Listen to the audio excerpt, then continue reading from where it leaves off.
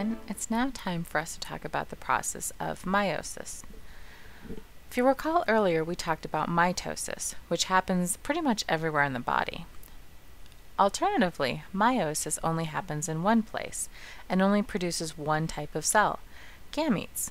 Meiosis happens either in the ovaries of females or in the testes of the males. Another main difference between meiosis and mitosis is the fact in meiosis you end up with two daughter cells that have half the number of chromosomes as what you started with in the parent cell. And that's actually really important because if you think about it, when you have an egg and a sperm get together and you form a zygote, which will eventually turn into a baby, you have to have the exact right number of chromosomes. Too much information or too little information are most of the time fatal. In meiosis, there are several other different key steps. First of all, in the process of prophase 1, your chromosomes start to coil up to produce those X's again, but you also start to have what are known as your homologous chromosomes pairing up. What is a homologous chromosome?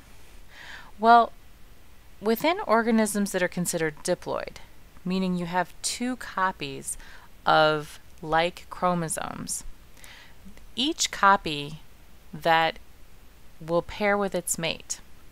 So these copies are based on shape and on the genes that are found within them. You get one copy of chromosomes from your mom and one copy of chromosomes for your dad. And in prophase 1, these homologous pairs start to pair up together.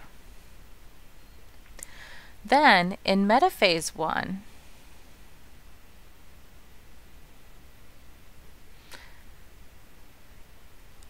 these pairs line up on the equator, like so. You then have anaphase 1, where the spindle fibers grab onto your chromosomes and start to pull your X's apart. And then we have telophase 1, whereby you end up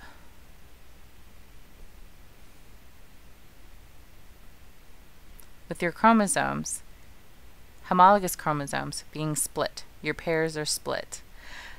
It's incredibly important to note that at this particular stage, when you begin, you have 1, 2, 3, 4 different chromosomes.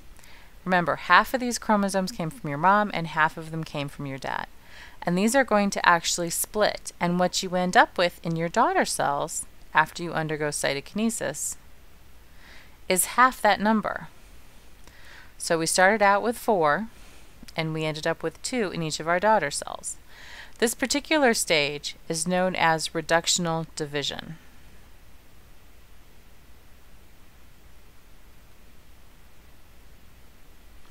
Because you reduce the number of chromosomes you have within each of your cells.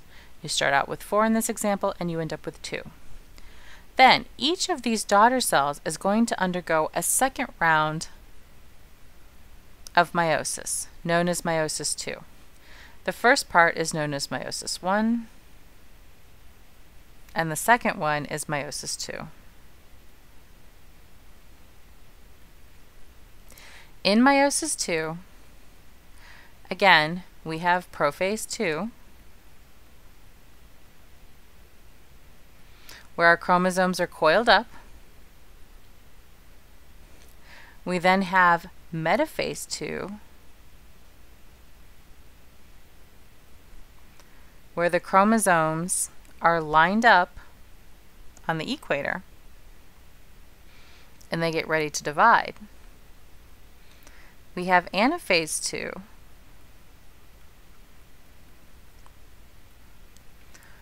where the chromosomes get pulled apart and start to travel to each of the poles. And then we have telophase 2,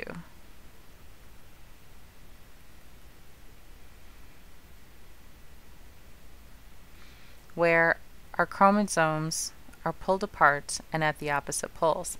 And finally, we undergo cytokinesis, where the cells split. This happens in every single daughter cell. So it happens in this daughter cell, and it happens again in this daughter cell.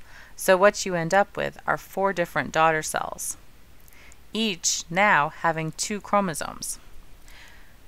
In this case, we started out with 2 chromosomes, 1 and 2. Remember, these 2 are identical to one another. We end up with 2 chromosomes in our daughter cells, 1 and 2. So this is known as equational division.